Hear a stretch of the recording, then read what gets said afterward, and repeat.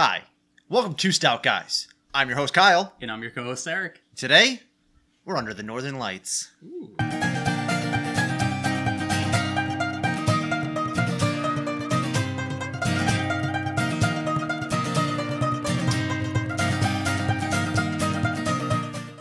Alright, so we're once again going across the pond to Iceland. We have never been there. Never. But this came back from it. So Einstock Beer from, I'm going to butcher this name.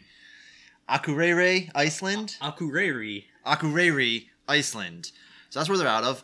When I looked them up online, there wasn't really any dates or anything, but they're Iceland's #1 craft beer. So this is their Artic Berry Ale, which is made with bilberries, which is the European version of blueberries, also known as whortleberries sometimes. So that's a good thing, because I was going to make fun of you for you continued to read it as blueberry up until we started filming. Yep. And then you saved yourself. But as it turns out, bilberries are blueberries.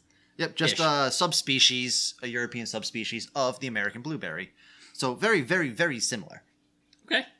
So comes in at 5%, which is pretty good for just your standard beer. And in Iceland, Sumardgurinn Frista, the first day of summer, designates the arrival of warmer temperatures and abundant sunshine. At Einstock, we're celebrating summer with this limited edition Artic Berry Ale, a refreshing wit beer flavor with tasty bilberries, hand-picked near the Arctic Circle. So that's another thing, speaking of the Arctic Circle, they're like 20 miles south of the Arctic Circle in a fishing town of Akureyri. That was good. That was good. Yeah, no, you're good. You tell me I'm good is not letting me know if I'm even pronouncing it right at first. I watched one YouTube video of two Icelandic people speaking Icelandic towns. So I think we're okay. I think it's good. All right, it's the perfect ale for summer adventures, but enjoy it while you can. It will disappear with the midnight sun. So yeah, let's get into this. I'm very excited for this one, by the way. We did have many beer options this week. We just happened to choose this one. Ooh. I wonder what color it's going to be. Oh, that's a good one, too. But I like that crack. That crack was very strong. It was good. It's like a Viking crack. Well, it's on the low. Ooh, there's like a pink hue to it. It's a pretty one. Yeah, it's like not rose, but it definitely looked like it poured with a nice pink hue. A goldenish pink. Like a rose gold. Yeah, there's a tiny bit of a pink hue in there. It's golden. Yeah. It's very light. I hope it tastes light, you know? Oh, I hope so, too. I kind of just want like a nice, good beer. Yeah, it's got a good head on it. It's got a lot of carbonation. Oh, yeah. That actually looks really good. Ooh, definitely has like a blueberry-ish or bilberry smell. I don't know what bilberries smell like, but... If we knew what a bilberry smelled like, it would smell like that. But us like Americans only can say that, it smells like a blueberry almost. Let's cheers it. It smells like a blueberry. I'm jumping in. Oh, all right. Ooh. Yeah, that's pretty good. Yeah, that is very nice and light. It doesn't feel heavily carbonated, even though it looks it. Yeah, it looks really carbonated, and it definitely falls flat when you drink it. Mm-hmm. That's not a bad thing at all. No. It doesn't taste like beer to me. And if it does, it's very, very, very light. It's ever so lightly bready tasting as beer would be. Mm-hmm. And it's got a really faint bilberry flavor. And I'm happy with it. No, yeah, I've had other wit beers before, so it's definitely on that side of the beer spectrum. Just, there's no bitterness to it at all. No. It's very full, though, in the mouth. You think so? I think, I'm getting, it tastes like it should be heavily carbonated. It feels that way in the mouth, but almost like a seltzer, but don't murder me. But without that, that popping of bubbles. No, you know what? I will agree with you there. It feels a bit more like a seltzer than it does a wit beer. Mm-hmm. And I'm okay with that. I like seltzer too. So yeah, this beer is incredibly drinkable. I almost dangerously drinkable. Yeah. This came in what, a 6-pack? Yeah. Yeah, that's. And for being an import, it was actually reasonably priced. I think I paid like $10 for the 6-pack. Quality, value, it is all here. Yeah. And and there's just the subtle hint of the blueberry. It is. It's very, very subtle, but it's it's the there. flavors. It's there. You don't have to dig for it. And it's not like a sweet fruit blueberry or bilberry or anything like that. It's definitely on like that.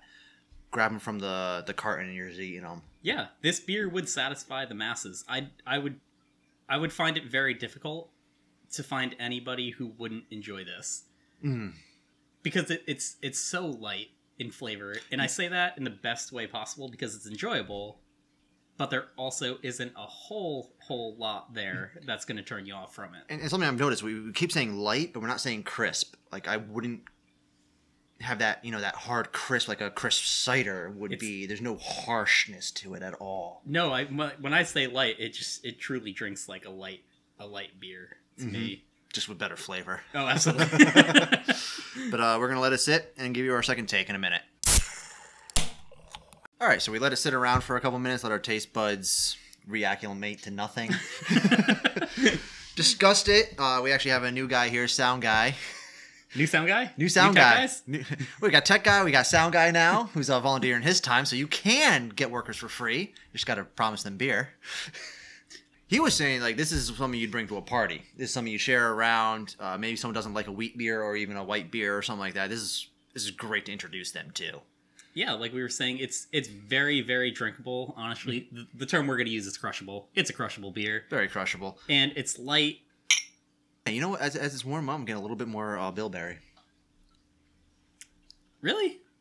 Yeah. Take a nice big gulp. Do the tongue trick. I'm not getting more, but I am still getting it consistently, which is what I want. For me, it's consistent all the way through. From initial sip to the end of the can, it's gonna drink the same, which is amazing. It's good. No, yeah. I mean, there's not much else to say about it. It's a nice, light, refreshing, crushable beer. It's honestly so good that I'll be totally honest. We cracked one can. We poured it into our little tasters. I almost killed it on the initial sip, and I stopped myself, thankfully. We did fill it again a second time before we came back to it, and I almost killed it again. So, with that being said, I would never pour that into a taster. You open that can, and you crush that bad boy by yourself in one go. And then probably the other 5. Yeah, you probably don't even need a koozie for it because it's not going to last that long. No, that's great beer. This beer for me, 10 out of 10. One of my favorites on the show. Oh yeah, definitely.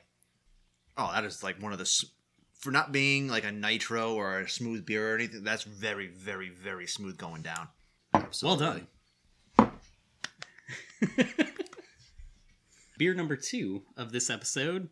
Keeping with the theme, I'm wearing a Northern Sky inspired shirt. Kind of looks a little starry, right? A little bit, yeah. So what we did is we brought to you Allagash North Sky. Something cool about Allagash, as we all know, they make amazing beers. You guys might know that. We know that. Oh, yeah. So the fun fact for them is they started in Portland, Maine in 1995. It was with one brewery, one employee. So it started out really small. They now do a bunch of different, I believe they're Belgian-styled ales for the most part, but they are inspired by world flavor. So that's where they're at.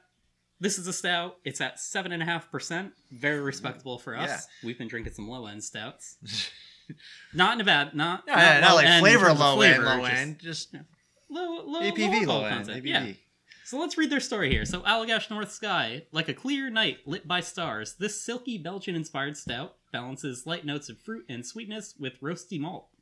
Inspired by late evenings spent around a cracking campfire, North Sky is brewed to merge lightness and darkness into a super sippable stout. I have to say, that is a nice sound, too. That crackling fire, when it's just quiet at night. There's just, I don't know. You can't ever recreate something that. about it.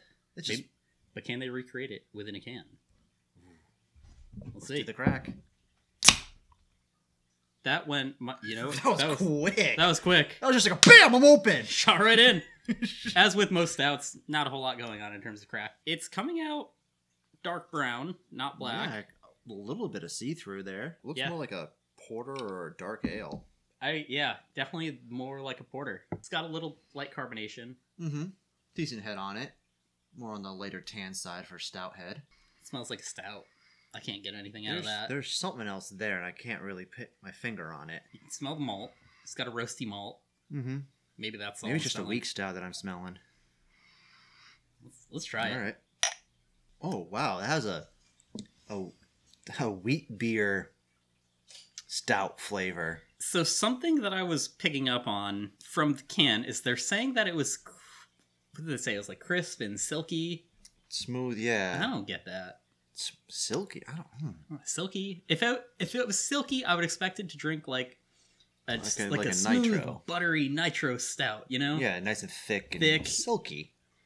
This drinks like it drinks like a freaking wheat beer, like a wit beer, like an Allagash wit beer. Yeah, what they're normally doing. Maybe a bit like a porter as well.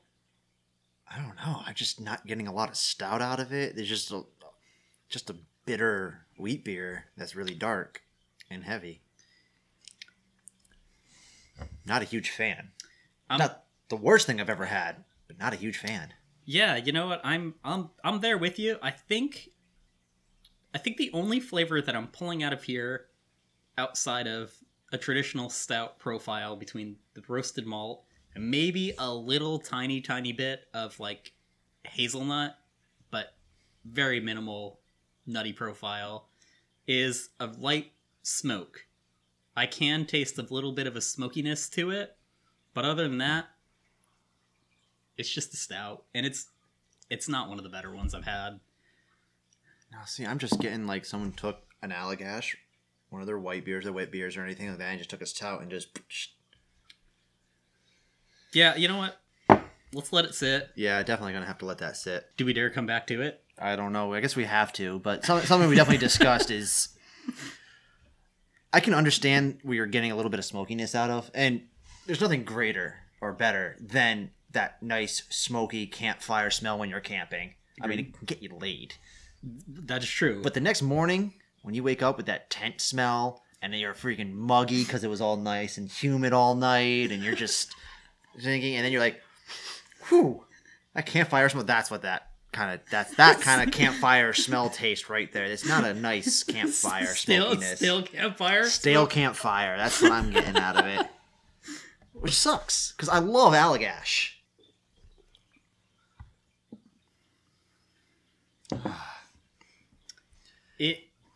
It has more flavor at a higher temperature. Bad flavor's bad flavor. Just because you have more of the bad flavor. Well, that's the thing, right? Take that how you will. You have more flavor of what it was before. And if you enjoyed it before, you'll like it even more now. I just did the dumb trick, and that just made it worse. Made it worse? Yeah. You're pulling out all that good roasted malt. All that sweet fruit that they advertise that doesn't exist. There's no sweetness at all. It just has like a burnt. Like they roasted the malts a little too much. Maybe they took like and the wheat is a little too burnt. Did we get maybe we got a shit batch. I don't know. Did we get the batch of like the roasted strawberry stems? They're scraping out the bottom of the barrel to make a few extra bucks. Like chiseling out the sludge that's the burnt bits, and yeah. I don't know. I think we've railed on this beer enough. It's all right. Let's bring it back home. If I had to drink a stout, it wouldn't be this one. That being said, it's not the worst beer by far. No, we've had worse. We hold Allagash in very, very high regard. This beer doesn't quite match up to their other product. Mm-hmm. And yeah, I mean, it has a traditional stout flavor, but it's not silky. It's not sweet. It's very lightly carbonated. Drinks a lot more like a wit beer than it does a stout. It's not the color. The color is a bit off too. It's a dark brown. I'm usually looking for a much darker color, a black. And yeah, it's just not my favorite. No, and I'm not going to add on to that. I think you ended it perfectly. Just remember, we're on Facebook, we're on Twitter, we're on Instagram. We're going to be posting hopefully, and put some social shorts on Facebook. If you don't see on our Facebook or Twitter, we do post videos just to Facebook and Twitter. We call them social shorts. They're either edits or takeouts of what we do on the show here. And sometimes they're a little story. Really interesting. They're like a minute, 2 minutes long. Nothing horribly long. So just go check those out. Follow us to see those. Once we get enough of them, we'll put a compilation in. Yeah, that'd be good. So you can just be patient and wait. Who wants to do that? I know, nobody. And I know it's really hard to get beef footage and shorts because we're always just so good in one take, right? All right. Other than that, if you love this beer, let us know down in the comments. Let us know what we got wrong on it. Go ahead and defend it. Because we always say, you like what you like, and drink it, no matter what anyone ever has to say about it. Exactly.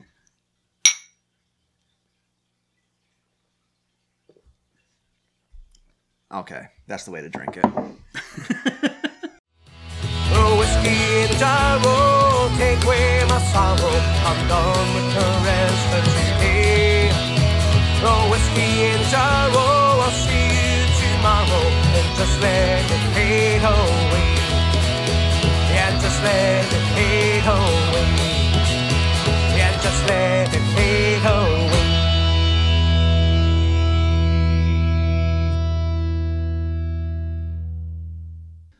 So the way I even heard about this one, people were talking about, oh yeah, you got to try that Icelandic beer. You got to try that Icelandic beer. And I even went to the packy a couple times, and people were asking for it. And they're like, oh, we're already sold out. We're already sold out. So today I was just there this morning before we started filming. And I found it, so I had to grab it.